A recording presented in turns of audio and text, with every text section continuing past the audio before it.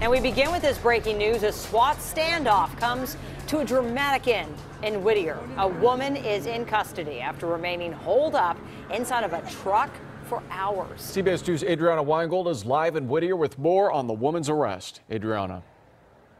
Well, it was a dramatic ending to this SWAT standoff out here in Whittier. The suspect, a woman, had barricaded herself inside her truck for several hours. We want to go ahead and show you some video from Sky 2 from earlier today. You can see the commotion around the truck as deputies try and talk her out. Now, this all started in Norwalk earlier in the evening when there was some sort of a fight between two neighbors. The woman took off. Sheriffs tried to pull her over, and that's when this standoff started.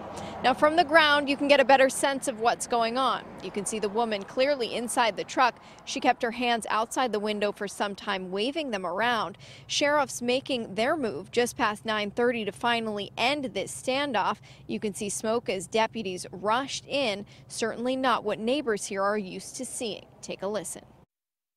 It's sad to see things like that because it's like it's a neighborhood that's not known for this, situation. And out of the 18 years I've been here, I haven't seen a situation like this. So to me, it's like it's not cool, And again, that suspect taken into custody just before 10 this evening. The suspect now arrested.